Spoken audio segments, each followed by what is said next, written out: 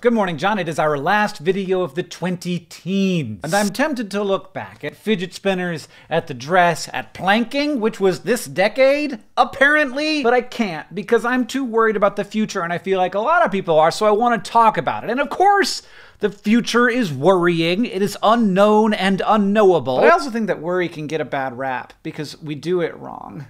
So, let's talk about it. But first, in many ways, the world got better over the last 10 years. Even if you just look at America, the world got better over the last 10 years. I had a Motorola Droid in 2009. Ugh. But also, bigger deal, gay marriage was illegal. Also, the unemployment rate went from 10% down to 4%. And yet, to me, now feels a bit shakier than then did. I'm not really sure why that is. Part of it has to be that we're starting to feel the real effects of climate change in two different ways. One, the actual real effects. The climate is changing. But then secondly, we have a growing populace of young people knowing that they are gonna be the ones who actually have to solve this problem, looking to their elected leaders who aren't recognizing that the problem exists. So yeah, that's gonna cause some tension. Also, this is an election year, and it's gonna be stressful because of that. They're always stressful. And also, we just impeached our president about the fact that he doesn't have a great deal of respect for the process. So yeah, I'm worried about that. I'm also worried that this tension, some of which is actively manufactured by our leaders, or just the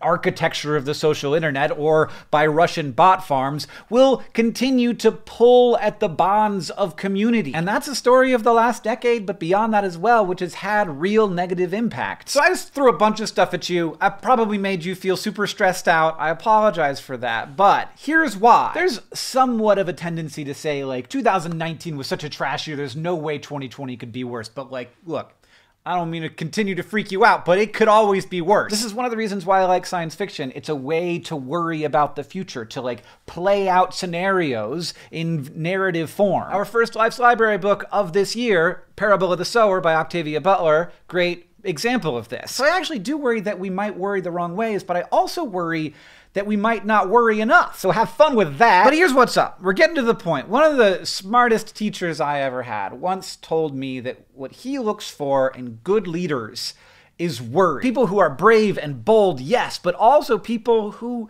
are kept up at night by the possibilities, who think and ruminate and fret. Because worry isn't a disease.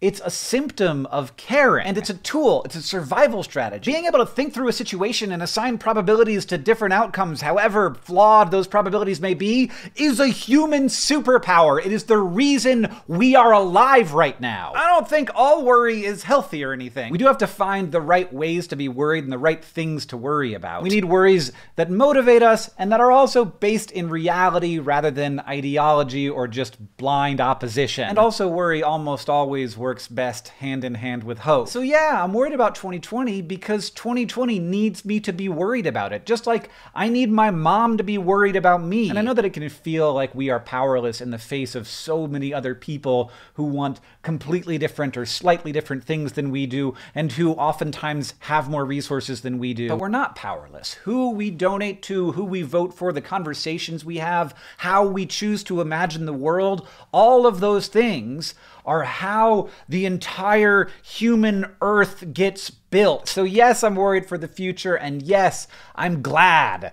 John, I'll see you in 2020. P.S. If you are in St. Petersburg, Atlanta, or Raleigh, North Carolina, and you want to come have a good time and also maybe think some big thoughts with us, we're going on a little tour. More information in the description.